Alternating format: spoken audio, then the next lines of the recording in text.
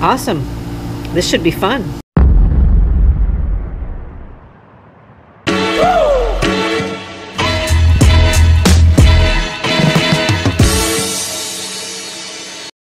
Hey, what's going on, fish heads? Chen Kravasi at Jerkbait, and it has been a minute, so we are going to do a cool spray session today.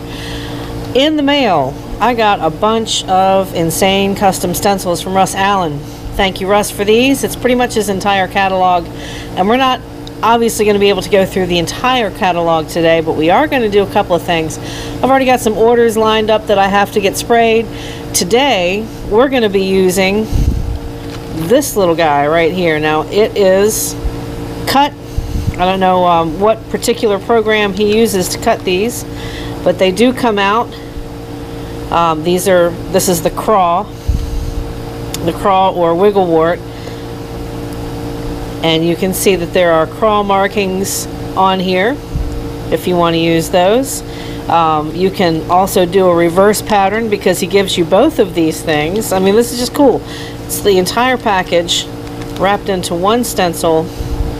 I'm not even gonna attempt to put these back together, but what I am gonna do is I'm probably gonna designate some either Ziplocs or folders that I can keep these intact, because you don't want to get these bent up.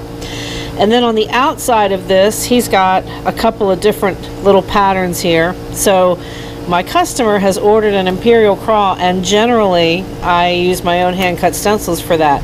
But for this, I know I can get really close to the pattern that I have on my hand-cut stencils with one of these. And that's what we're going to do today. Super excited about that, so let's make something cool together. As part of an existing order, my client has asked for 2 in my Imperial Craw pattern. And for that, we're using, or he's requested, 2 in the Vision replica. These are the suspenders. They do a pretty decent job. They do float up at a slow pace. You put suspend dots on them and that's going to be fine. So that's one way to modify or alter the lure after it's completed and clear coated. What we're doing today with this pattern, I've already put the primer on the top of these, and if you don't put white primer on the top of these, you're going to get that strip because these are pre-foiled baits. These are the Vision replicas that are pressed overseas, and this was purchased from Schultz. You can get this from the exact same distributor in a couple of different places, so you can either get it here or you can get it overseas. There's a longer wait time overseas, but usually you're going to get the same thing at a less expensive price. So for this one, it's a suspender. It floats a little bit up at a slow pace, but if you put the suspend dots on it, or maybe a little bit heavier gear on the bottom of this, once you're completely finished with it, it'll be just fine for you. So that being said, we're working with the this pre-foiled, and I have pre-primed the top and the bottom of this bait with white, just an opaque white. If you don't do that, what's going to happen is you're going to see the strips where they stopped, and the glue, and it almost feels like plaster when they put this together, to make sure that that's smooth. So I always prime the top and the bottom of these.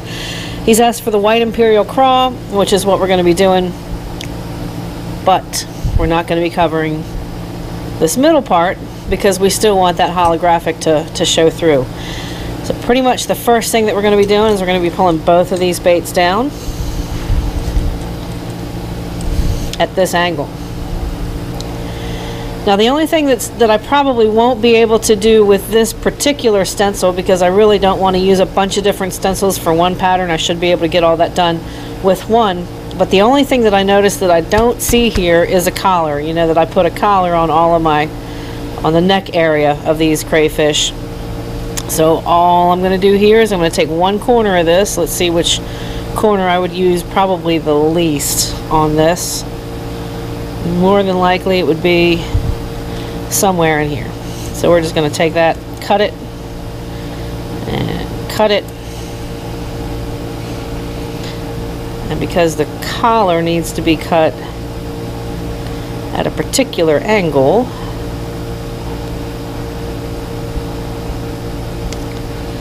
kind of want to give it a little bit of a definition. And then we'll just lay that collar on just like that. Real low pressure on this. And the reason we want such low pressure is that anytime you're doing definition and detail, it's a lot easier and you get less paint splatter if you have a lower pressure. So there's that.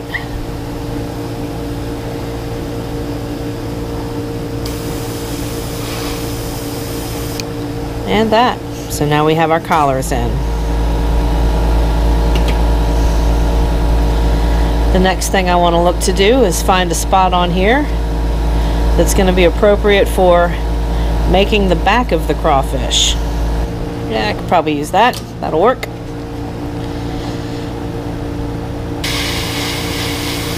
And we're just going to be making these segments.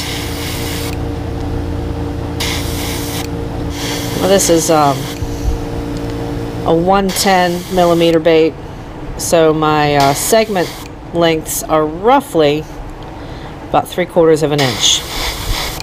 I usually do 6 or 7 and it comes out pretty even to that crawl. You want even segments. You can have a little bit of overspray on that. So that's pretty much all we're doing, and you can see that I've used this particular. One thing to keep in mind when you're working with stencils to get the maximum use out of them is you want to clean off that excess paint buildup, because what's going to happen is it's going to really kind of destroy the pattern over time, and that paint will just build and build and it won't sit right on your baits. So just keep a note of that. And then we're going to find the right size here and just come right down each side. We'll do one at a time. I think this will set up pretty well. Yep. So I'm just using a segment and I'm placing it directly onto that bait.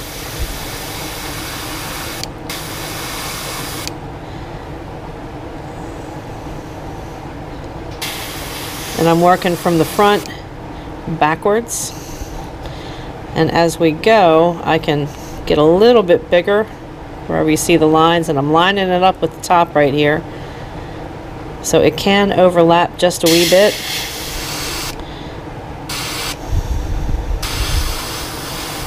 There we go.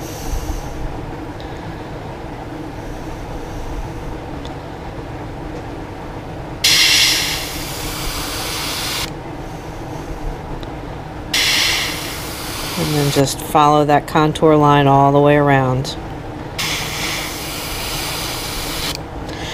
Now, one thing, you want to continue the collar as well. So you want to take the other part of this where you have an interior and just lay a segment down and continue that collar around, because you want to stay consistent with whatever side your shadows have been on.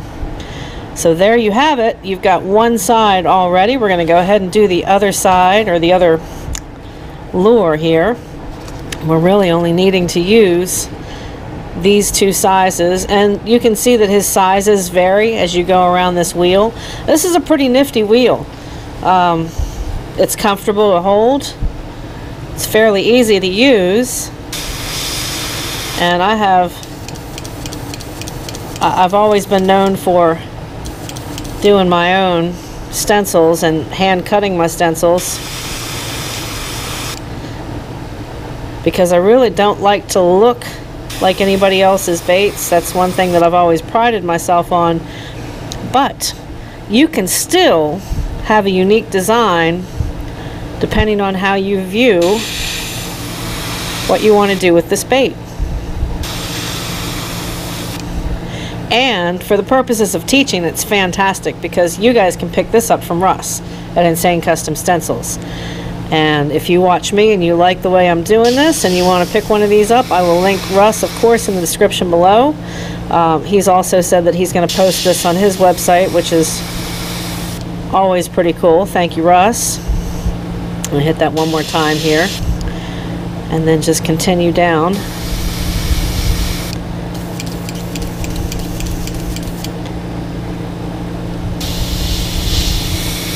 There we go. Work our way around.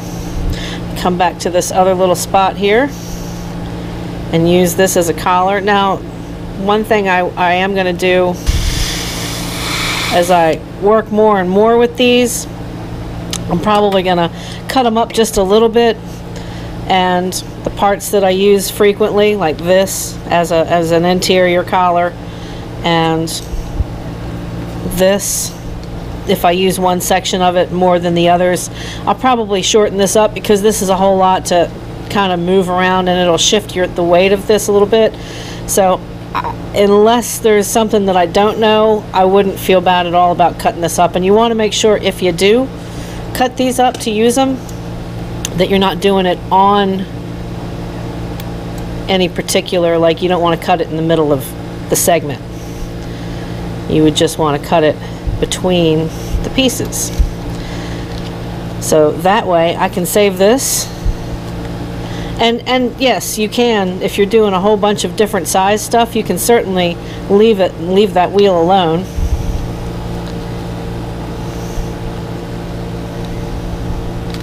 But you can also make it work for what your application is going to be. That looks pretty decent. So far, I'm impressed. Now, something else you want to remember after you finish cleaning off the excess paint, so that you don't get that buildup on there, is that when you do the other side, flip it over. It's one more reason to get the excess paint off. You don't want any tacky paint stuck to your bait on the underside. So we are going to start small and work big.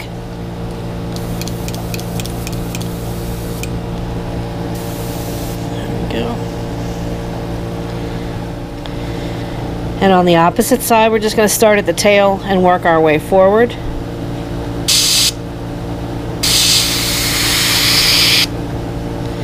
And as the segments go towards the nose, these segments get a little bit bigger. So we just use the next size.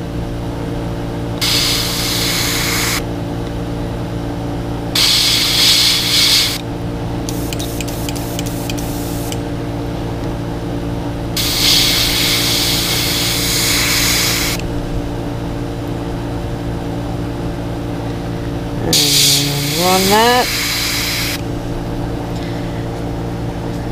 and grab that interior side here,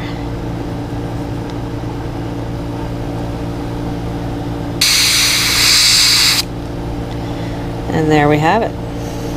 That's the other side. Do the same thing with the second one here.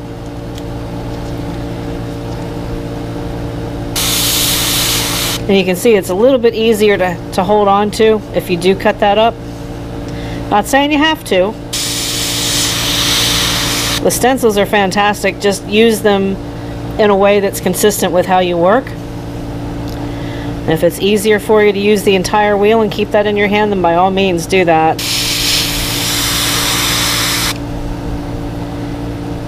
And then just line it all up.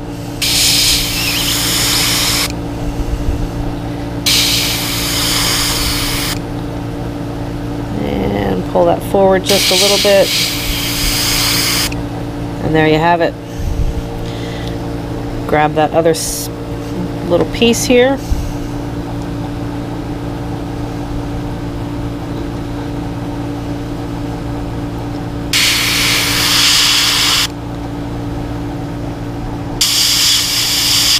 and just work your way back, and voila! You have a beautiful craw that's consistent, it's even. We're going to go ahead and darken the eyes a little bit, and then I'm going to add just a little splash of paint in a Maui blue and just a little bit of burnt orange. Just set this back off to the side. Because we're spraying at such a low pressure, there's a very little amount of paint that's actually making it to the baits themselves, which is a good thing. So your heat set time is a little bit less as well. Now for this one's pretty easy because we're just doing bottom segments. So I'm just going to run this straight line. We're just going to stay fairly consistent. We can actually do more bottom segments than we do top segments. The one thing you want to try and avoid though is overspraying onto the cross segments, because it kind of becomes a pain in the butt to try and clean that up. So just be mindful of where you're setting your paint down. And we'll do one right there and do the same thing on the other side. Just try and stay consistent.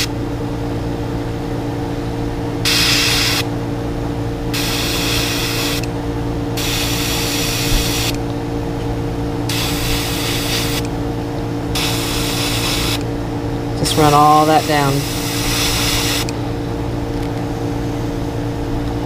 I want a little more paint there. Got more paint on my stencil than I did on the bait, which normally isn't a bad thing. You don't want to overkill it. And just wipe that down. And make sure you don't have a whole lot of residual left. So now when you pull these baits in, you can see you've got your bottom segments. And if you have a little bit of a gap here, most of the time it's fine, but if you really want to get detailed, you can certainly clean that up. Just continue that around the side of the bait. Just don't overspray it. Don't overspray it to the cross segment.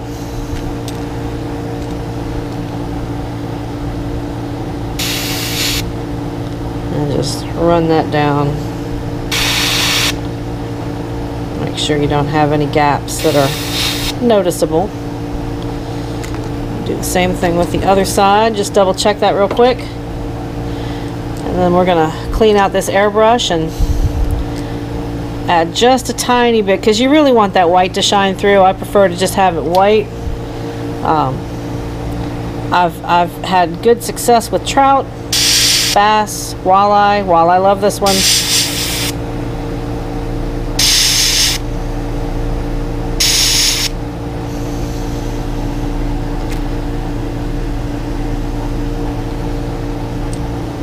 Just one little spot right there. And that should do it. I'm going to clean this. We'll come right back. And we have gotten all of the craw segments and shell sections on here, which is cool. We're going to add just a tiny splash of color to it. Traditionally, what I've done with this bait in the past, to its face area, just add a little bit of blue.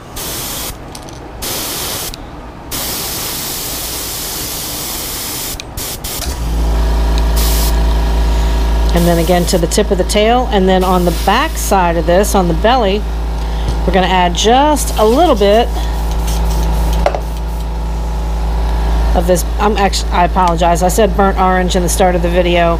I meant burnt sienna. Burnt orange is a little bit darker. And I kind of like this this brownish red hue that I get on that Wicked. And the Wicked detail color is 0074.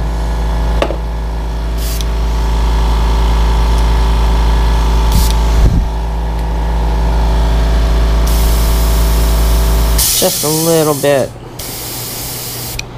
And then again on the tail, just a tiny bit around that that belly eyelet. And that's pretty much it. We're going to add some eyes to this after we heat set it, and then we're going to goof around with this stencil set. I'm going to use a little bit of a scrap paper and some funky colors, and we're going to show you a couple of neat tricks that I've learned. For this bait, I'm going to be using a 5mm, and I use a red. Let's see here, where is it? There we go.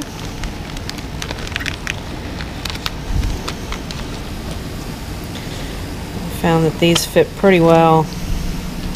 I could probably even squeeze a 6mm on here, but it's not quite the exact size. It's a little bit short on that 6mm, so we just the tiniest little drop.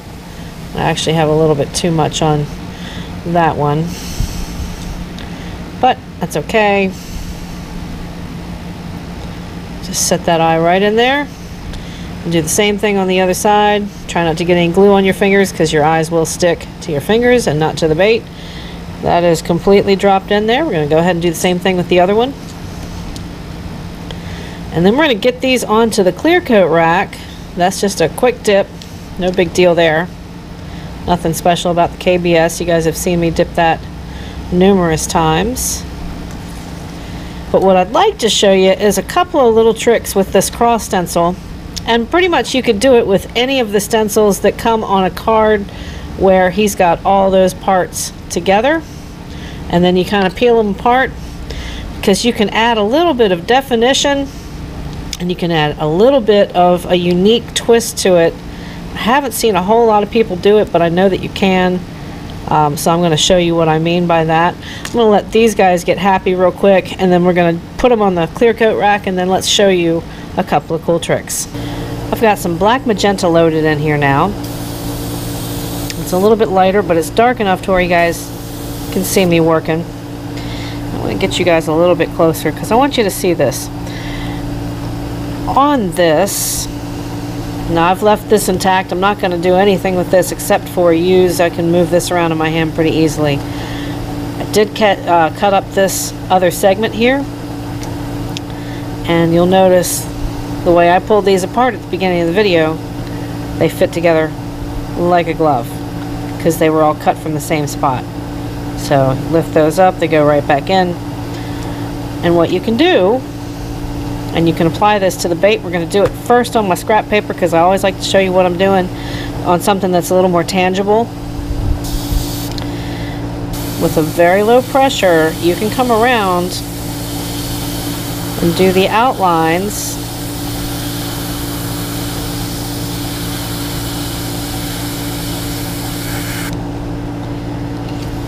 right? And then, this is the cool part, you can come back with another color, and you can see that there's your outline. It's a perfect outline because it's a cool stencil, and you can slide in or lay over your bait a different color, and it'll look really good. Let me show you how to do it. Now this process that I'm doing is called masking. So if you notice, we'll come in close for you. I've started out with this detail black magenta with this part of the stencil. You can see that I've made that impression, laid that down, and sprayed around the edges of this. Now because you have the other part to make that complete, you can now mask your bait. I know that sounds weird, don't think that, but you can mask this. I know somebody's back there chuckling. I just know. That's blowing a little quick, but that's okay.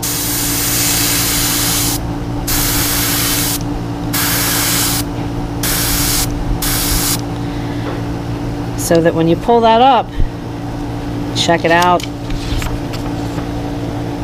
That is the effect you get. I think that's pretty cool. You guys may not, but I think it's super cool. For the purposes of this video, I've already gone ahead and done the initial masking on the bait itself.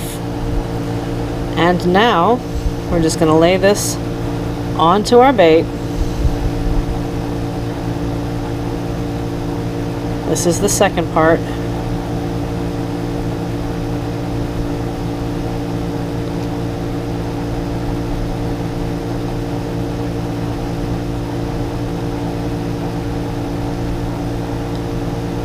Make sure you line up. That's the only tricky part to this, is that you have to line it up real well.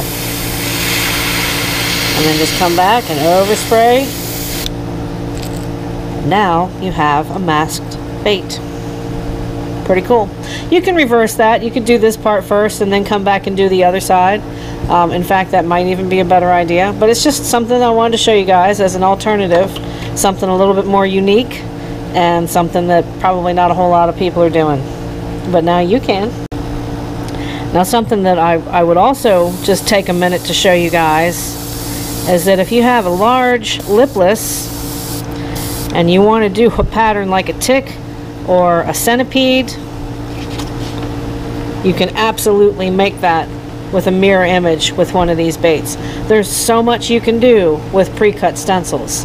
So go check out my buddy Russ over at Insane Custom Stencils. Get yours today, make some really cool designs, and let me see what you do with them.